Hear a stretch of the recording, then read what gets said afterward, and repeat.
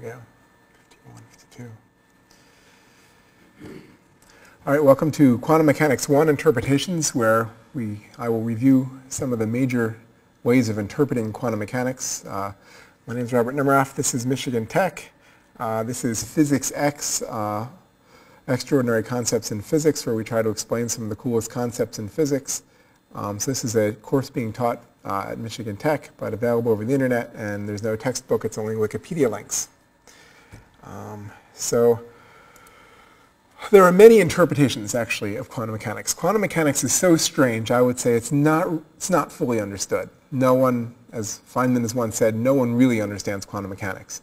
And so people try to come up with ways of understanding the mathematics. The mathematics is actually, in some levels, quite predictive, particularly in the non-relativistic regime. In many regimes, quantum mechanics can give you the best predictions that can be made. Particles will end up here. Classical mechanics doesn't apply, but there are some very strange circumstances that really gets into what is happening. And so it's popular to debate this. It's really strange, and to think that our universe is so strange that we can't even interpret some of the basic relations. So the last couple lectures I talked about the uncertainty principle, and actually I'm going to get back to that most probably in a future lecture. But now I'm going to go after not only the uncertainty principle, but quantum mechanics in general, the interpretations of what quantum mechanics is. And so I'll be reviewing 4 of them: the Copenhagen, the many worlds, the ensemble, and the hidden variables, as best I can, as best I understand them. So let's get to the first one, the Copenhagen Interpretation. I think it's named after Niels Bohr, a famous physicist, and his group of people who would interpret quantum mechanical results. So Einstein didn't like the whole probabilistic aspect of it. So he was against generally he thought quantum mechanics was an incomplete theory, and that it appeared probabilistic because we just didn't know enough about it. It's like not knowing anything about the weather, so saying, well, the weather tomorrow may be sunny or not sunny, so you just don't know. But if you know enough, you can get better and better at predicting it. So he thought quantum mechanics is a little bit like that. We just don't know what's going on, so we can't predict what's going on. But the Copenhagen interpretation said, well, we pretty much know everything that's going on, and you can't do better. There is a fundamental uncertainty in the universe that you can never beat. And there's things like the Schrödinger equation that describe the probability wave of something that moves around. Actually, it's the square of that wave. So a particle doesn't just move, it has a probability wave that moves an amplitude. And so the wave function collapse is something that is fundamental to the Copenhagen interpretation and is one of the things that's most debated. So back to my single source, my single slit experiment. So you have a photon moving toward a single slit. So one might consider that this photon could have been anywhere. It could have been here, here, here, here, here, here, and here. But when it goes through the single slit, in a sense, its wave function, which could have been probably anywhere, then must be confined to where the slit is. It's essentially being measured at that slit. Later, when it goes to hit the screen, one can say, well, it could have hit anywhere on that screen, or the probability distribution of where it could hit on the screen, but then it happened to hit here. At that point, the Copenhagen interpretation would say its wave function collapsed. It no longer was what it was. It's now suddenly, when it hits, then it changes from a probability distribution to here it was, or here's where it was measured. So it is the collapsing nature that many people find frustrating, that suddenly things change like that. So there are other ways of interpreting things, and this one's even weirder. And I think it was considered really weird, particularly when it was suggested and didn't hold much favor, but actually it's really gaining in popularity now. The many worlds interpretation says that every time there's a quantum measurement, each outcome is realized in a different universe. So let's say your photon goes through a single slit, and then there's different places that it could end up. It could end up here, it could end up here, it could end up here, it could end up here. These are the pixels, let's say, on your digital camera that can measure the photon. when the photon measures here, that's great. A universe then goes off and is created, and there's a universe where the particle hit here.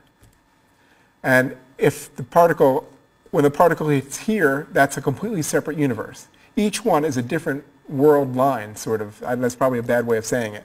But each of these universes, every time a quantum decision is made, a universe is created. And those universes together create a metaverse. So there is no wave function collapse. It's just here. It was here. It wasn't. It had a probability before, so the mathematical formalism is the same. But then a universe sprung off when this quantum decision was made. So the observer here doesn't really trigger the wave function collapse. So it's different than the Copenhagen interpretation, although people sometimes struggle to come up with why it's mathematically different. It's because the mathematics is essentially being interpreted as many times the same. The terminology that is used instead of wave function collapse is that the wave function becomes increasingly coherent or incoherent, decoheres.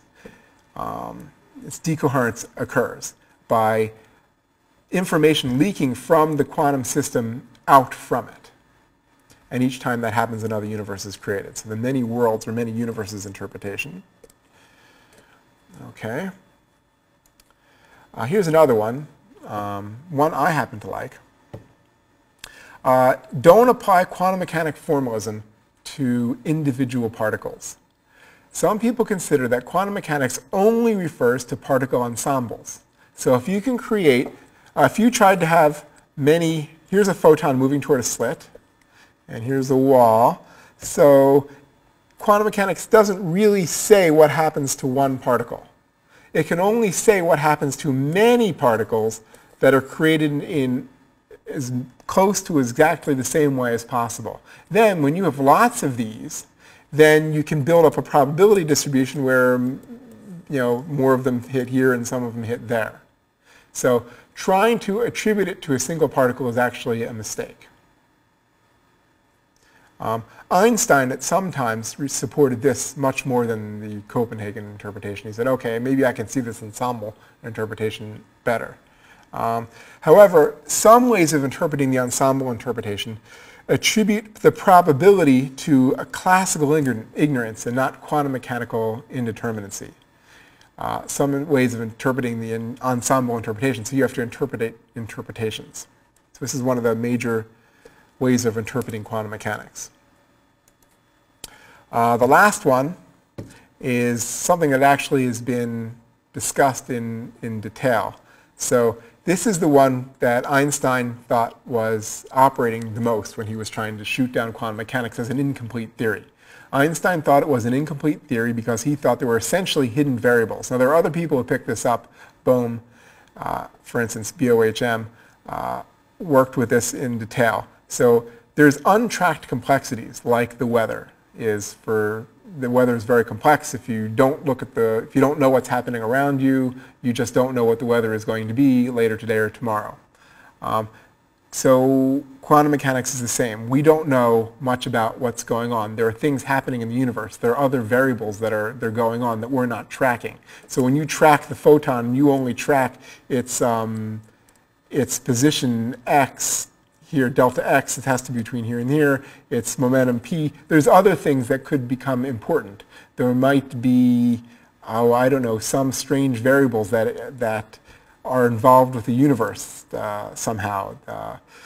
I can't even guess what they are. Like if the photon might have internal degrees of freedom, it might be a little rotating ball. And in this ball, there are little spikes that stick out in certain ways. And these spikes hit little things on the side or interact with the air or the ether in some ways as to cause it. And we don't see the little spikes. They're too small. We don't understand the air or the ether that's there because we can't see it. And if we could, then we could predict exactly where that photon would go. So this is the origin of Einstein's famous phrase, God does not play dice. And Bell came across, and later, after Einstein left, died, unfortunately, he didn't just leave the room, that Bell realized that hidden variable makes very different statistical predictions than other interpretations, which could be the classical other interpretation is the Copenhagen interpretation. Classical is the wrong word. The most commonly used interpretation is the Copenhagen interpretation. So Bell actually tested this, and we'll be looking at Bell's inequality and in the future in many lectures in detail. But I will say, though, that it is found that this is not right. That it's not that we don't know. It's not that photons are made of little balls with little strings hanging off them and little things that make them so complex that we don't understand it. There is a fundamental uncertainty in statistical way that the universe works. And it's not because we don't know about the universe. There is no way that we can think of defeating the uncertainty principle and predicting things. It's not because we don't know. It's because it's a fundamental part of the universe. And that a lot of experiments in the past 30 years have gone into that in a lot of detail. And so far, we can't beat the uncertainty principle. So it could be that any of the other interpretations of quantum mechanics might be best. The many worlds, the Copenhagen, the ensemble might turn out to be best, or they might turn out to be there's no way of discerning between them mathematically. But the hidden variable one, where we just don't understand, that can be attacked and has been essentially, so far as we understand, defeated. That's not the way to think of the uncertainty principle. It's not that we don't know. It's that it's unknowable. And with that, I will close. And in a little bit, we'll talk about Schrodinger's cat, which gets into some of these interpretations in more details. That will be in a lecture or two, but it won't be this one. So until then, I'll see you next time.